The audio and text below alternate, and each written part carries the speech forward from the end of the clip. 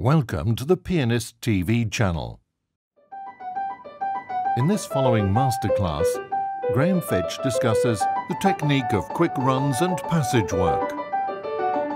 The filming takes place at Steinway Hall, right in the heart of London.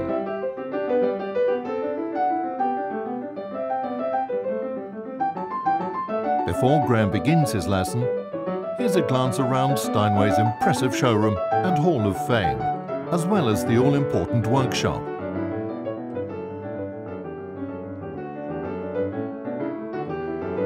On this introduction, Graham plays the Gigue from Bach's French Suite No. 5 on a Model D Concert Grand, the same instrument on which he gives his lesson.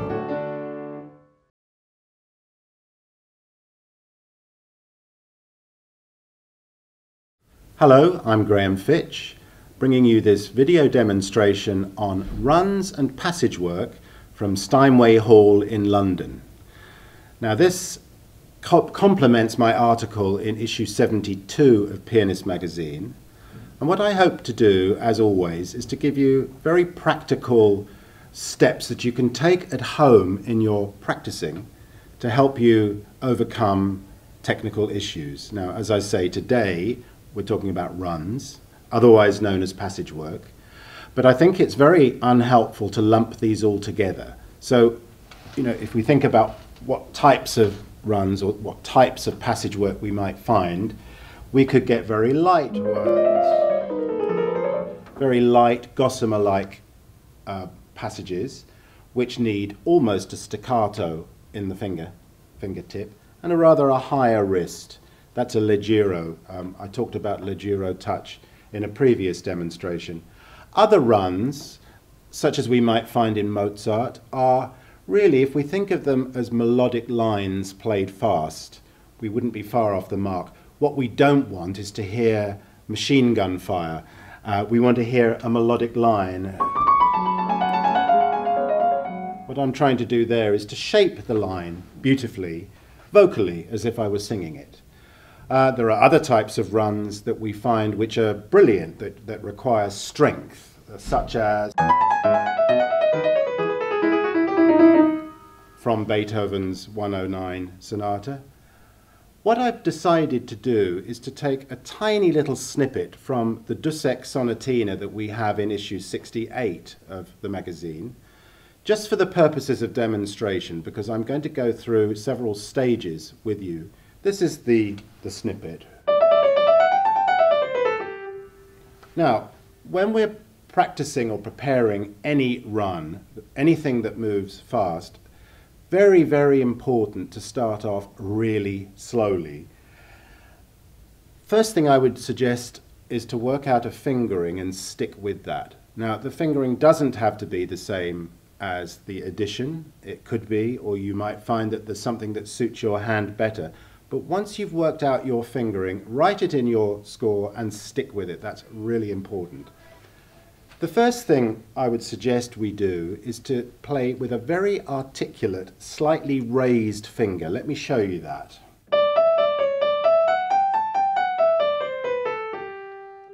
Each finger is played with a separate articulation.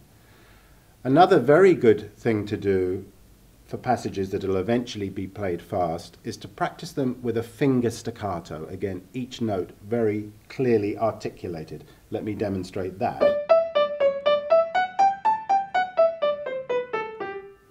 Now, when you're doing that, it's important not to use extra movements of the arm that you're not going to use in the final product. So you wouldn't be gaining anything. In fact, you'd be impeding yourself if you would practice like that. Not with an arm staccato, just the tip of the finger. Those would be the first two stages, and I'd stick with a slow tempo for a little while until you're very comfortable with the notes and with the fingerings. A very traditional next stage is to practice with accents. Now, what I'm going to do is to accent every other note to start with. This helps us to group now in twos rather than in ones.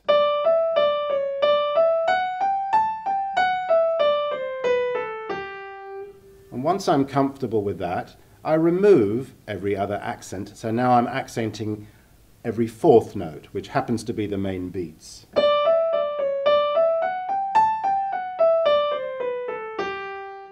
Now, after I've done that, I'm going to practice in different rhythmical patterns. Now, the traditional ways of doing this are dotted rhythms. Let me demonstrate this. I'm going to add something to this equation which I think is very important, which is the release of effort on the long note. Let me demonstrate it first.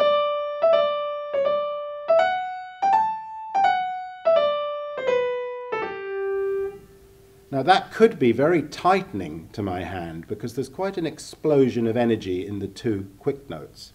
So what I need to make sure I've done before I move on is I don't like to use the word relax. It's not relaxed. It's release of any effort so that when I hold my long note, I'm completely free. And I free up again the instant I reach my next long note. So having done that type of dotted rhythm, I would then invert that and play this one.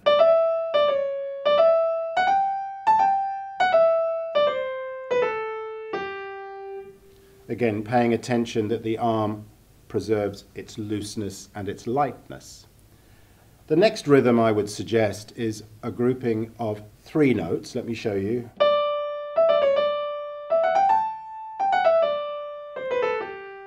And rather than think of it just as mechanical, what I'm aiming to do there is to connect the quick notes to the next long note. So I feel the move toward the next long note.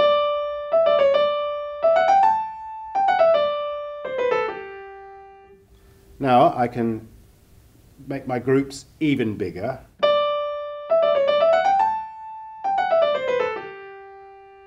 There are various other rhythmical patterns that you can use, but that's probably enough for now. One thing that's a very good thing for passage work like this, once you've done your rhythms, is to practice stopping on notes of your choice. Now let's say, for argument's sake, you always seem to fluff that C natural, that note. You can practice stopping, first of all, on the note just before it, and then finishing your group. After that, I would suggest going back and practicing stopping on the note that you had got wrong. Even though that's in the middle of a beat, that's the note that would trip you up, or had tripped you up before. Another very useful, let me change example now, and I'm thinking of the last run from the Gershwin prelude, the first prelude.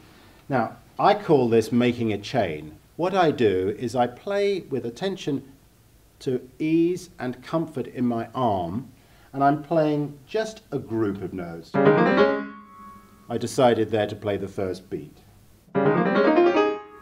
Now I add another beat, and I can go on till I get to the top. You can also do that backwards, starting with the last group and adding groups before that. Let me just, before I move on to talking about the role of the arm in runs, which is crucial. It's not just the fingers that play the piano. It's a coordinated activity. It's a blend of activity from my fingers and my whole arm.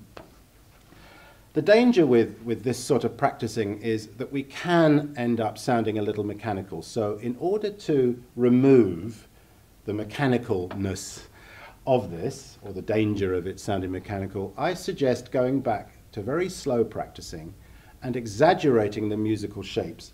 Let me take that Mozart example that I showed you earlier, which is from the Rondo alla Turca.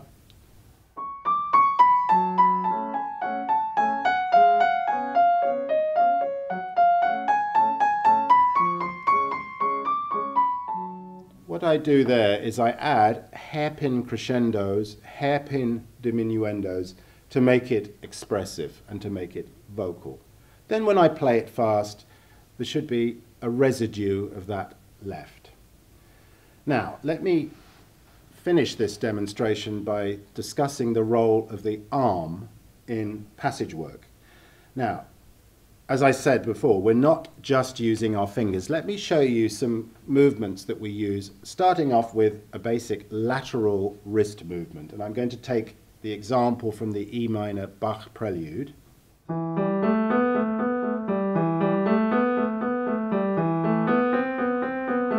Do you see what I'm doing there? I'm as though I'm swinging from left to right with a very free wrist. Another crucial movement that we need in piano playing is rotation, or forearm rotation. Let me take a tiny little snippet again from Mozart's Köchel 280 Sonata. This is just the briefest little extract. Now, if you notice what I do there, I don't play those notes actually with my fingers. Let me qualify that. This would be with the fingers. Now, of course, I'm perfectly capable of using just my fingers to play, but it's a much more natural movement to my body to use this movement. Do you see that? It's a rocking movement or a rotary movement that comes from my forearm. Now, another movement that we need to consider when we're playing runs is small circular movements of our arm. And I'm going to use this example from the Fantasy Impromptu of Chopin. Now again, let me show you with just my fingers. I find that quite effortful because I'm using my fingers as though they were little pistons, which is fine, but that's very easily tiring. And I think you'll agree it sounds rather clattery and not very musical, certainly not very delicate.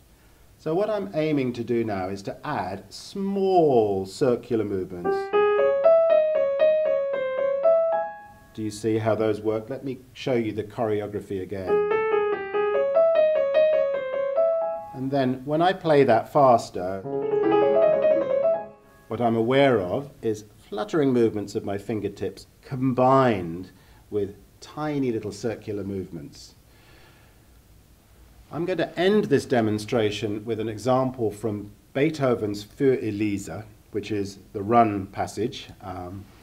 Let me just show it to you first. Now, the reason I've chosen this example is because it combines rotary movements with circular movements. And of course, all the time, our fingers are energized. We never want passive fingers.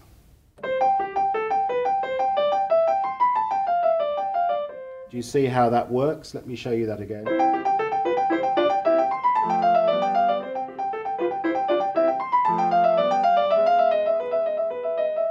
There's mobility of my arm in this direction and in this direction. I hope you'll find these ideas of practical value as you practice, and I hope that you will notice an improvement in your ability to play runs. Thank you for watching, and I look forward to joining you again soon.